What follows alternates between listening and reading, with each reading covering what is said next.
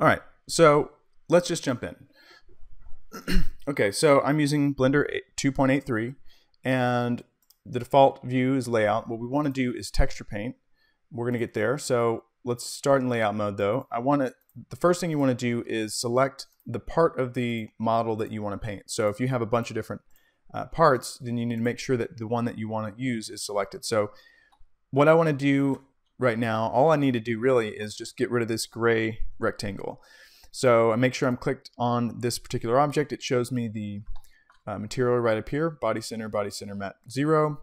And then when I click into texture paint, if you go to your active tool, it should show right here. It's body center matte base color JPEG. So that's the actual texture that material is using. So I'm going to back out here. This is the default workspace. And the first thing I need to do here is I need to push in to open up the menu on the side here. Same thing as pushing that. Go to view and change my clipping to something large because this model is big. So then once I'm in this area, I can zoom in and I can paint this out. So that's, you know, the default color worked great. So perfect, I'm done, right? So yeah, so the thing to make sure though is that you are in fact on the right texture. So if you don't have something like that, you could change to another color to make sure that, oh, okay, yeah, this is working.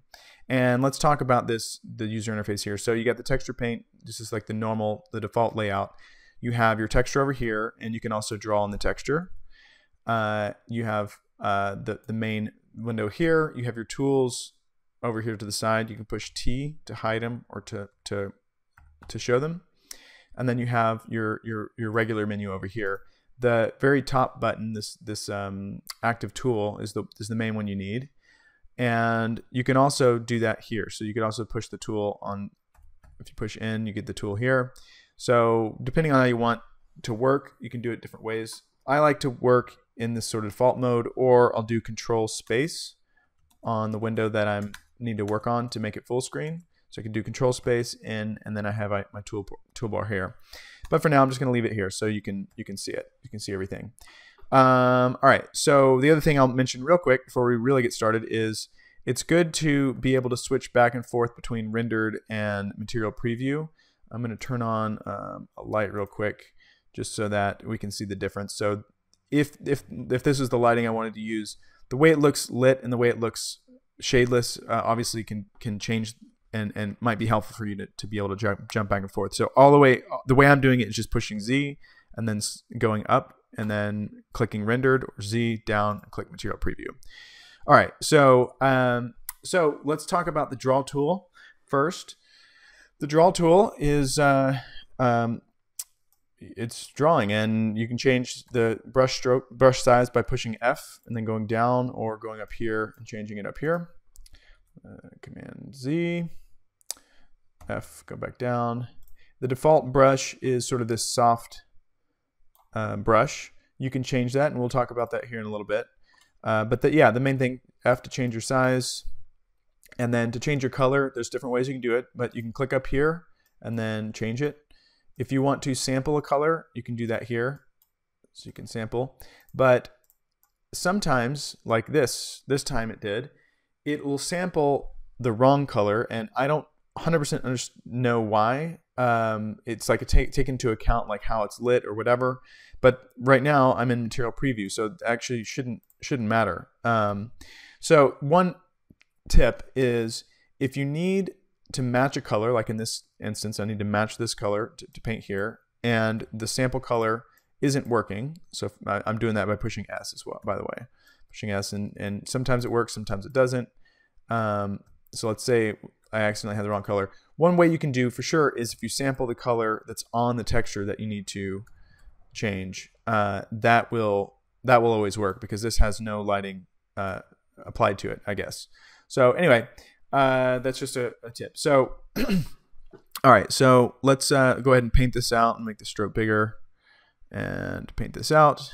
Okay, so got that part out of the way. All right, so now let's talk about a few more of the features of the brush that you will need for basically everything. All right, so the first thing is, let's see, let me go ahead and change my color back to something weird. All right, so if you go up to this tool setting and you scroll down, you start getting some of your settings. So I'm not going to go through everything. I'm just going to go through some of the main things you need to do. And the one thing I'll talk about is the stroke, and I'll talk about the fall off. Let's talk about fall off first. So fall off, this will, well, I'll just show you. So if I click constant, the preset constant, it'll have a hard edge to it. It'll have a hard line at the end. And don't worry about the jittery parts right now. Don't worry about that right now. So go up to, yeah, you have all these different presets, and that's great. You can choose whatever you want. You can also do custom, and then you have this curve editor, and you can do, you can make it sharp, you can make it smooth, you can do some really weird things with it. Let's see if I just, what that does. Yeah, so that did some weird stuff. So you can mess with this editor, and you can do some really cool stuff. For me, I'm just going to use this constant for now, and let's just paint some more on here. All right, so and then you can also affect the fall off as well, and then so that's the basics of choosing the softness of your brush. All right, and then the other main one I want to talk about is stroke. So there's a bunch of settings here, and again, you can always hover over anything if you want to learn more about it. There's like tooltips that tells you what is dash length and what does it do, and you can change these and mess with these. There's an interesting one, or one that's very useful, is line. So if you do this, it'll make a straight line, and if you hold Alt, it'll snap to 45-degree increments. So again, very helpful. Just gonna Control Z out of that. But the other thing, the main thing I want to talk about, and then I'll get off of here, is go back to space here. So if you're, I think the default is space, but yeah, if you're in space mode, you can do this stabilize stroke. So if I click stabilize stroke, I'll show you what it does. Okay, let me come down. So that's with it on, this is with it off. So you can see how it's like a little erratic, and that's where some of that jittery comes in just from my mouse movement, because I'm not that smooth. So let me change my brush size a little bit lower. So say I wanted to do something like this line that goes across the aircraft. This is how I could do it. I could use the stabilize stroke, and I can affect the radius and the factor. And again, you can hover over for it to tell you what it does. But I could make some really smooth. Let me just go back, and let me go ahead and sample this color. Yeah, great. All right, and then let me make this a little bit smaller. Let's see. So you can see how you can easily do some interesting smooth strokes that run across, and this is what it looks like on the texture. So that's a really, really useful feature. That's yeah, pretty amazing. All right, so let me Control Z, just get out of all this. Okay, the last thing to mention, which I actually forgot, and now I'm coming back to tell you, is anytime you do any kind of texture painting or cloning or whatever, if you do anything in the texture paint tab, you need to save the image for it to work. So if you make any changes at all, one thing you can do, if you look over here on the texture side, you see this image has a star next to it. That means it's not saved. So there's a few different ways you can do it. On the tool tab, you can say save all images. So if I click this, you'll see this goes away. The star goes away from image. The asterisk goes away from the image. I don't actually recommend that way, just because you don't know how it's saving it, and sometimes I've found Blender does not save it with the full quality. And if this was a JPEG, for instance, it would save it as a JPEG. So I like to actually click on the image and then say save as. Get rid of this image, save as, and then choose whatever you want. If you're going to do PNG, compression 0, whatever you're going to do, save it here.